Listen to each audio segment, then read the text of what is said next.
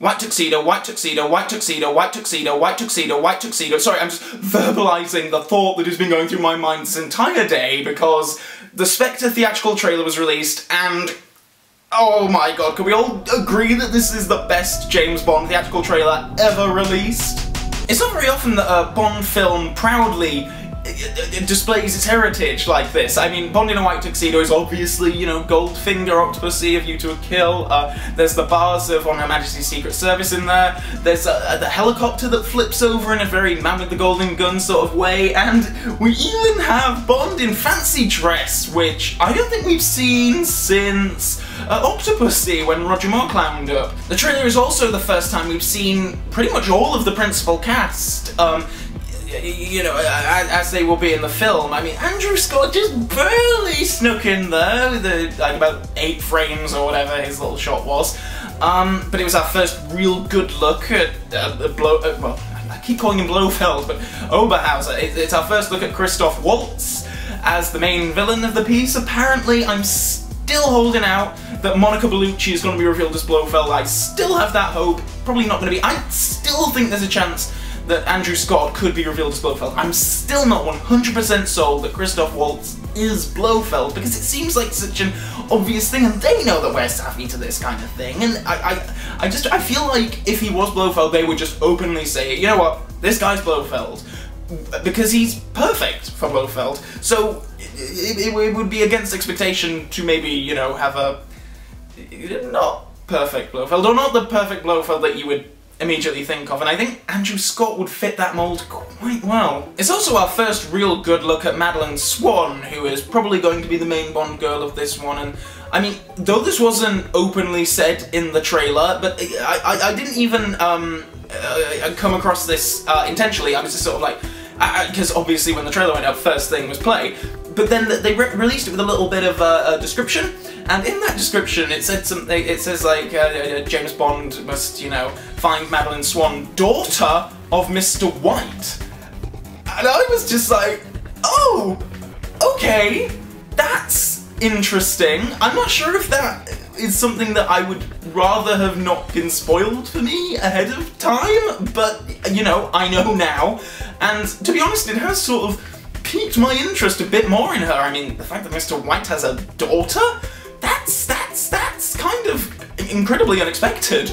It also looks like we're gonna have like a proper, full-on traditional Q branch scene in this installment, which is, oh my, I'm so excited. Obviously we had a bit of one in Skyfall, but it wasn't, you know, it wasn't in the lab, it was, you know, with the tinkering going on in the background and whatnot, but for this one it looks like, yeah, they have a full, proper Q branch, and Ben Whishaw is, you know, running things, and there was even the DB5 snuck into the background. I'm so happy that that was in there. It's just a shot behind Bond. So cool to see that. You know, obviously Skyfall couldn't have been the last time we ever saw that car because it's Bond's iconic vehicle, and it looks like Q Branch had done a pretty good job at fixing it up. It also looks like we're returning to like a proper, full-on, like, private army of henchmen for the main villain. Like, there were corridors lined with troops. Obviously the Spectre Hall is full of people, or what we assume is the Spectre Hall. So much about this trailer feels like it is really going back to the 60s, and I'm so happy. It feels like we're really gonna have a reinterpretation of 60s era Bond, but in a modern setting. The trailer also displayed a fantastic array of locations. I mean, I think pretty much all of the locations in the film are included in this trailer, and you know, that's great. Skyfall, obviously, I've got on record as saying that I do think that Skyfall is one of the very best Bond films there is, but it did lack in some of those sort of classic Bond elements.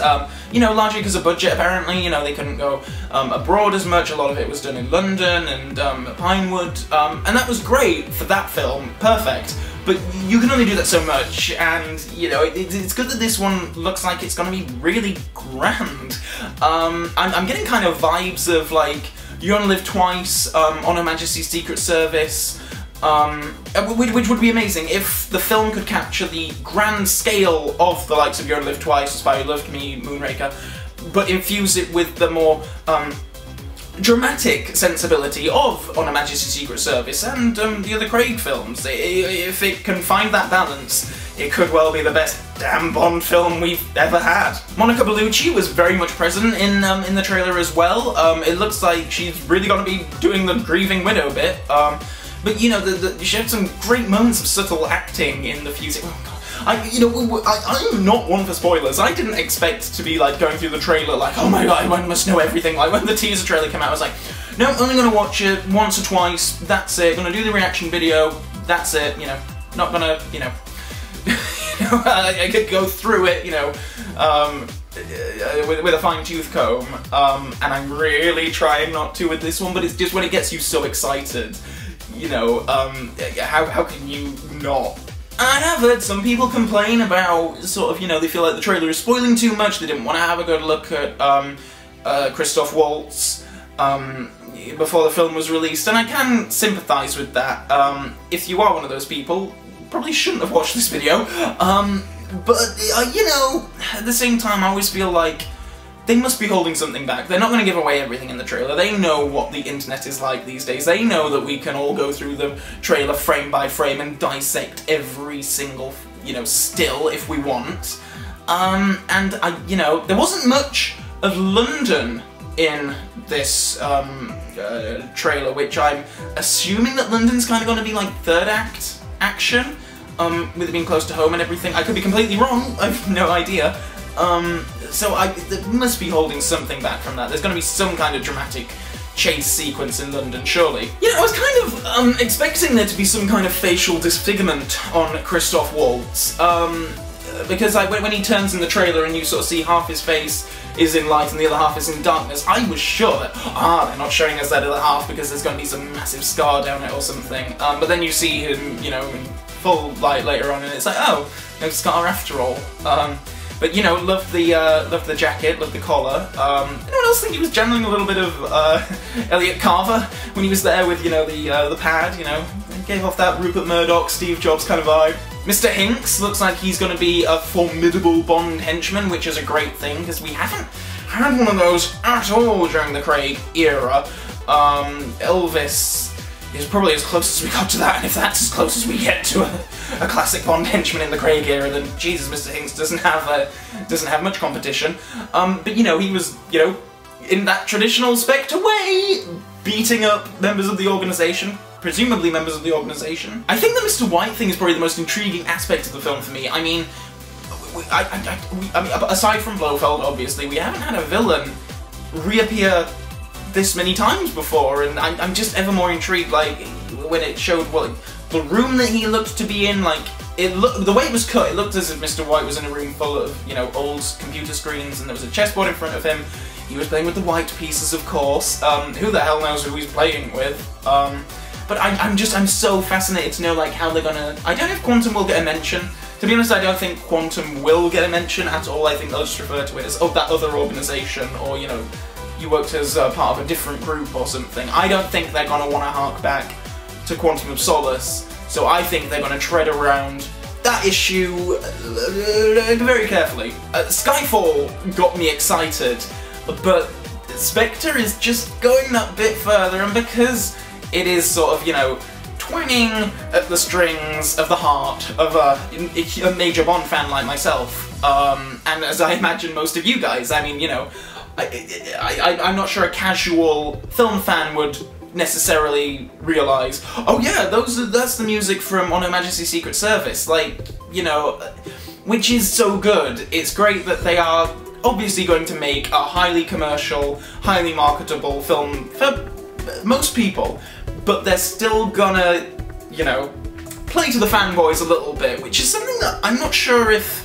the Bond series has done that much of before. Like I say, it does reference itself, it does occasionally hark back, but not in such overt ways as this, and that just gets me all the more excited, because it feels like it's really a Bond film that's made for Bond fans, which just is, you know, amazing. This has the potential to be the gold standard of Bond films, and, you know, maybe a lot of this comes from the fact that Mendes is a bit of a fanboy himself, you know, he's gone on record as saying he's a fan of, you know, the 60s and 70s era films, and it's so good that he's obviously infusing that feel, but in a modern way, which is great, into his films. And the fact that he's come out and said that he's not going to be doing any more of these is, you know, quite the shame, because, oh, just do a trilogy, mate. Please do a trilogy. I would love it if you did a trilogy.